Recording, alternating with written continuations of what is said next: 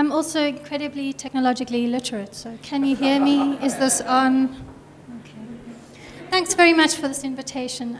It's really great to have such an enormous audience for such an enormously important topic, and it was a great privilege to contribute to this debate, so thank you, Pedro, for inviting me. I need to start with a confession that might be uncomfortable in this space now. I'm a product of Rhodes University, and I was an extremely happy and comfortable product of universities in South Africa. I came to university in 1992, so just as apartheid was ending, just in the new regime. And just because of the kind of person I am, I was extremely happy in an academic space. As Eusebius says, I'm a philosopher, I'm fairly shy, and academia suited me very, very well, and it still suits me very well. So I was comfortable there. I felt very much at home at Rhodes University. And then when I did my doctorate overseas, I felt very much at home in the university. Not in England, which is a miserable cold place, but in the university I was at, it was a place I felt at home. Now, when I came back from England and started for the first time to really think philosophically about my context, I had to start problematizing that comfortableness. I had to start thinking about why I was feeling at home and what it meant to feel at home in certain institutions. And I had to worry about why people weren't feeling home and realize how many people did not feel at home in the spaces that had always been so accommodating to me.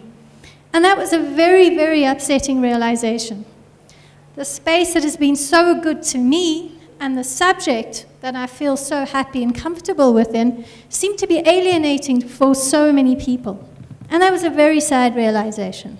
What is it about the space? What is it about perhaps my subject of philosophy that is just not talking to other people, is not making them feel at home?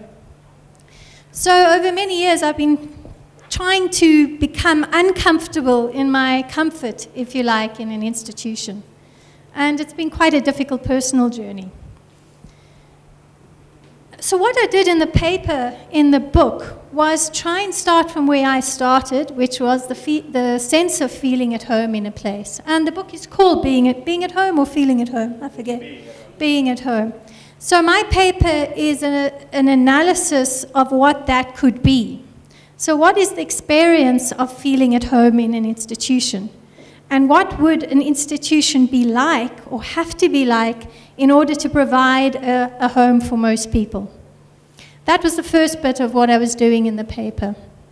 And I was speaking mostly for academics, though universities are very complicated spaces, which makes transformation in them even more difficult, because you have management, you have administrators, you have service staff, you have academics, you have marketing people, you have students, and all of these people need to in some way be comfortable in an institution. I think the very ideal of being at home in an institution places enormous problems on the transformation of an institution like a university, because we have so many different kinds of people from so many different kinds of groups. How on earth do we achieve homeliness for so many different kinds of people? I think that is a challenge for universities, and I'm not quite sure it's entirely possible to meet this ideal. Somebody's going to be uncomfortable somewhere along the line. University management has to decide who that's going to be, and that again is a very political question. In the second part of my paper, I was thinking through the challenges more closely of the ideal of being at home and transformation. I've mentioned one of the problems. I think there are a few other problems I won't go into now. But partly what it comes down to is having some kind of agreement on what a university is. And if you're in other institutions, what the very point of and existence of that institution is about. If we can find some kind of agreement there, then that might be a way to at least focus debates, share some ideal to bring people together around. But again, I think that is very, very difficult to do. I mean, there must be at least 50 different views of what a university is in this room. How do we bring people together around one animating ideal in such a diverse country and such diverse institutions? So again, I think there is another issue there. I think what we need to do tonight then is think about what it would be like to be at home. We know there are problems in the universities and in many institutions. And as I've said, this is a very painful realization for me. What we need to now know is, or try and figure out, is what would have to change for you all to feel better in these institutions? What would they have to look like? So we need your views, and hopefully Eusebius will get these views. Well, people like me who work in these institutions, what do you need from us in order to feel at home in the institution? In order to give you the kind of experience that I had that was so very valuable to me.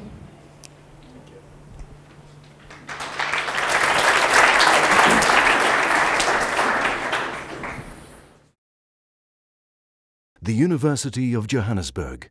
Rethink, reinvent.